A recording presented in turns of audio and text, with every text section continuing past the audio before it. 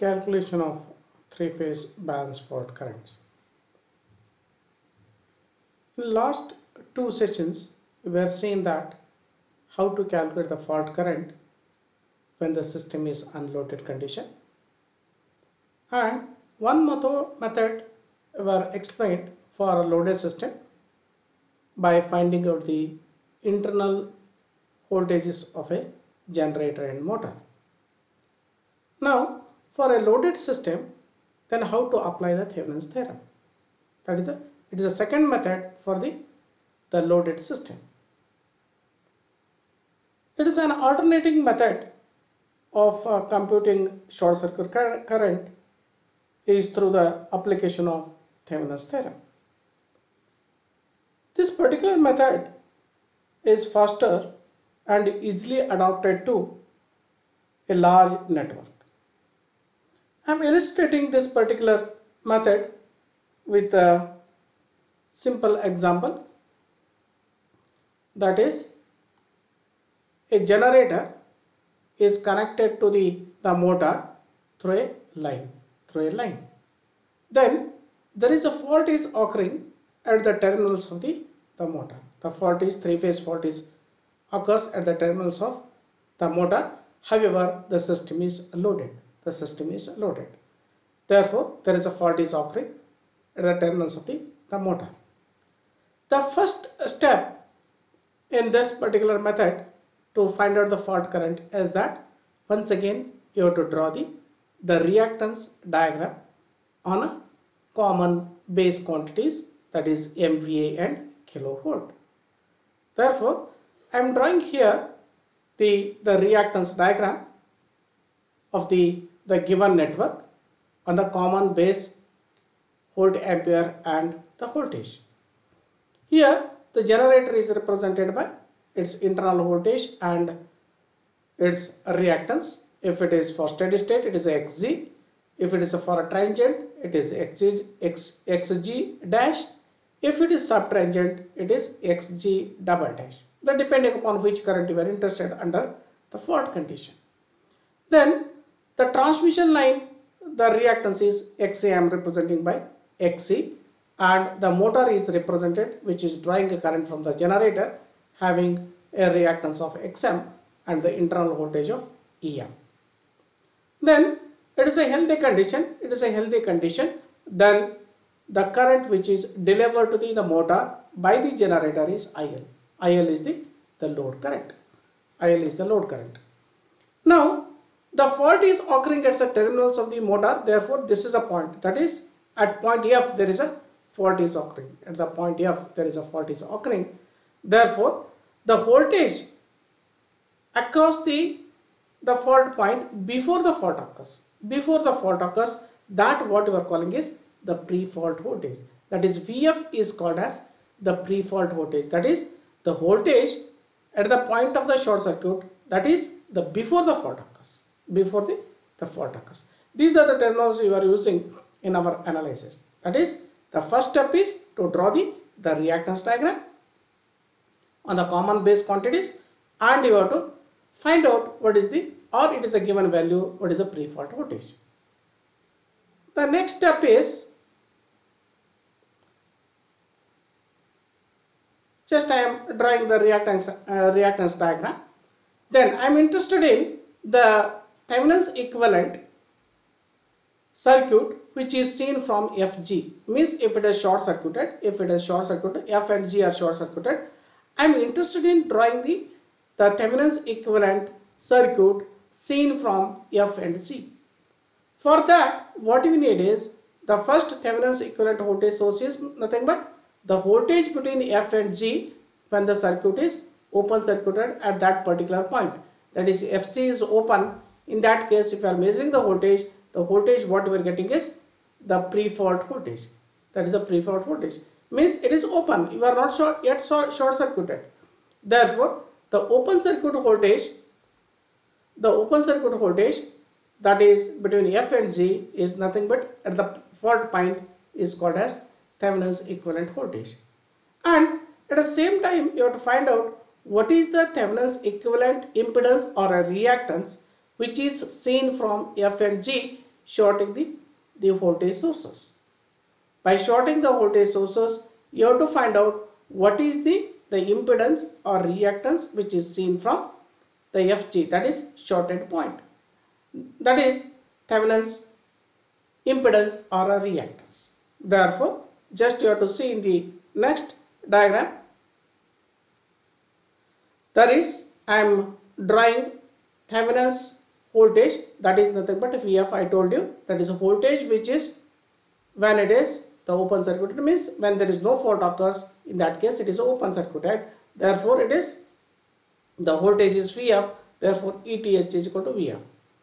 And the Thevenin's equivalent reactance is, that is Xg and Xe, they are in series. Then I am reducing, that is Xg plus Xe, and the Xm in other circuit. Then it is F. This is a point. The G, just I will show you, that is G. That is, it is F and G. That is, if you are seeing the reactance from these 2 points, means Xc plus Xe is come in parallel with Xm. The same thing is drawn here. It is Xc plus Xe, then it is Xm. These are connected in the parallel because you are seeing the reactance from F and Z. If we are finding out the parallel combination of these 2 reactances, then what reactance we are getting is, that is Thevenin's equivalent. That is Thevenin's equivalent. During the fault, the F and G are shorted. Therefore, what I am doing here is I am shorting F and Z. Then, if it is shorted, then the current which is flowing is the short circuit current IF. That is, short circuit current is the IF. Okay. Therefore, what you have to find out is Thevenin's equivalent, the reactance or impedance seen from the fault point, and the open circuit voltage from the fault point. Then they are connected in series. If they are shorted those things, then what we are getting is the fault current. Therefore, I am drawing here the diagram by drawing this ZTH. ZTH is parallel combination of these 2 reactances. Then I am representing by ZTH, or you can call XTH also if there is only reactance. Therefore, ETH is already there. This is IF. Therefore, IF can be calculated, that is a fault current can be calculated very easily. That is a voltage divided by the impedance. That is, the ZTH is nothing but it is a parallel combination of Xg plus Xe in parallel with the Xm. Then ETH is nothing but the pre-fault voltage. Therefore, your fault current will be ETH divided by ZTH.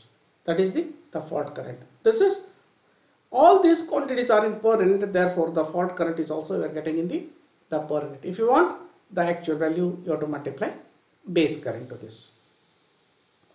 Now, this the current we have drawn already, that is Xc plus Xe, and it is Xm. Then it is a Thevenin's equivalent, the impedance. This is a Thevenin's equivalent voltage source, and it is a shorted. Then you have seen this the fault current IF. That is, between F and G there is a fault current is flowing here. Then what I am interested here is, what is the current, that is fault current, which is saved by the generator, and the fault current saved by the motor. That is what I am interested. That is, it is a total field fault current. Then what is the fault current which is contributed from the generator and motor. Therefore, I am representing here IFG is the fault current contributed from the generator, whereas IFM is the fault current which is contributed from the motor. The sum of these two is nothing but the total field current, fault current IF. Therefore, we have to find out what is the IFG and IFM. It is a very simple circuit. It is a parallel circuit. That is, I am drawing here. That is, it is a parallel circuit. The total current here is IF. The total current is IF. The current in the generator circuit, that is in Xg and Xe, is the total fault current multiplied by reactance in the other circuit divided by total reactance of the parallel combination. That is, current in one circuit is equal to the total current multiplied by the reactance or impedance in the other circuit divided by total the reactance or impedance. That we have to apply here. That is a branch current method you have to apply here. See here, IFG, that is this current is nothing but total current. The total current here is IF and reactance in the other circuit, that is XM, divided by total reactance. What is the total reactance? Total reactance is Xg plus Xc plus Xm. Xg plus Xc plus Xm is the total, the reactance of the system. Therefore, you are getting IFG. That is, IFG is the current which is contributed from the generator. Similarly, you have to find out what is IFM. IFM is the fault current which is contributed from the motor side. Then how to find out this? To find out this, the motor current, then total fault current multiplied by reactance in the other circuit. The reactance in the other circuit is, it is not only Xg plus Xc plus Xm. Just you have to make it the correction here. That is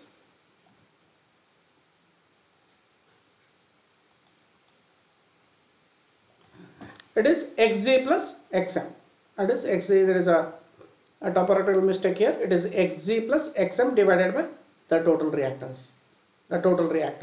Therefore, what you are getting here is the fault current contributed from the generator and the motor. The fault current contributed from generator and the motor. This is a formula what we are using. Then look into the normal circuit. Normal circuit when there is a fault. This is a normal circuit, that is a generator and the motor, and it is a reactance of the generator as well as the transmission line. It is a reactance of the motor. Then when there is no fault, the current delivered by the generator is IL, which is the taken by the motor, that is the current drawn by the motor is IL. Current delivered by the generator is IL, current drawn from the generator to motor is IL. Then there is a fault occurs here. Then there is a sudden fault occurs. Then there is a fault current is flowing here. When this fault current is flowing, then there is a contribution from generator and motor that were represented as IFG and IFM. Under loaded condition, therefore, the current which is contributed from the generator is the sum of IL plus IFFG. That is the total current which is contributed from the generator. This current is called as subtransient current of or transient or subtransient or steady state, total steady state current of the generator, depending upon in which time period we are calculating the fault current. Okay, this is the total fault current that is contributed from the generator, that is IL plus IFG. Then when come to the motor side, in this case the total fault current, that is IFM, that is IL minus IFM. IL is flowing towards the motor, whereas IFM is towards the fault. Therefore, the total fault current contributed from the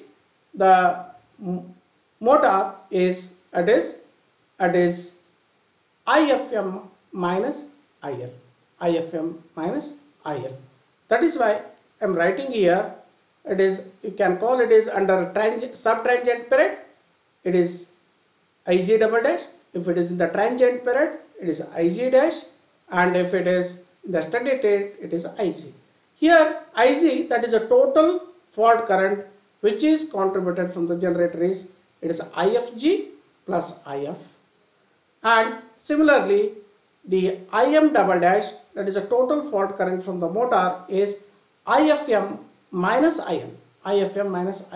These are expressed in the per unit value, whereas IFG and IFM were calculated from this equations, that is from the parallel. Here there is a mistake that you have to make it correction, that is xg plus xe, that is also to be added. Means we are getting IFG and IFM here. Then IL we are already calculated load current based on the given data.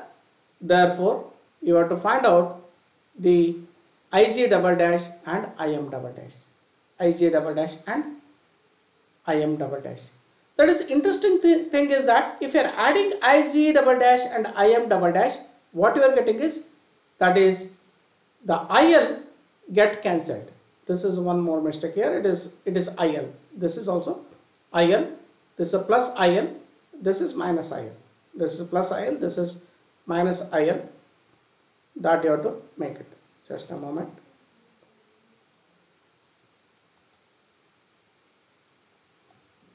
This is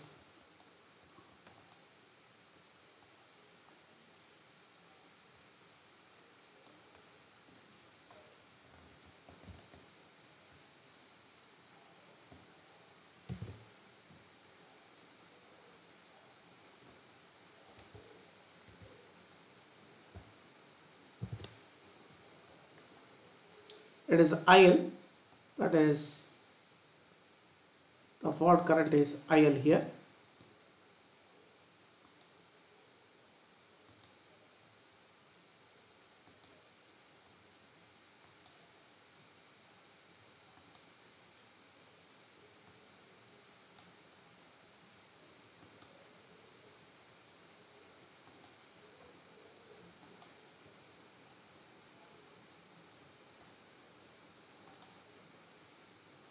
Okay.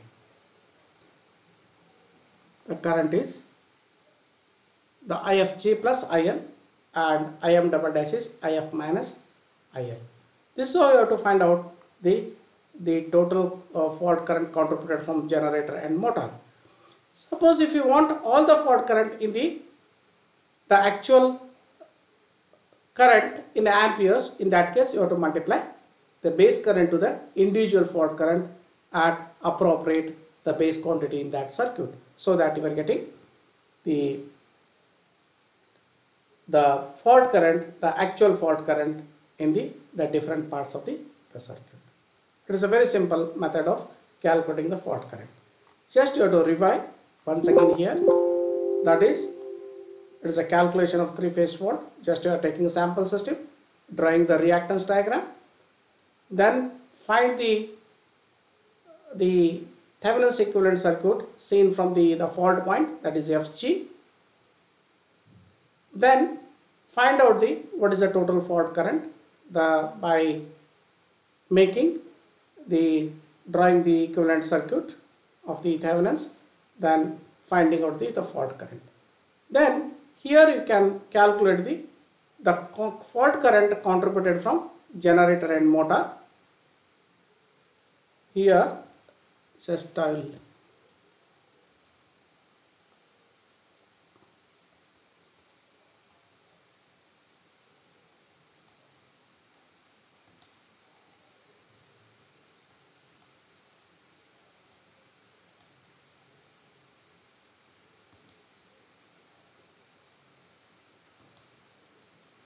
okay.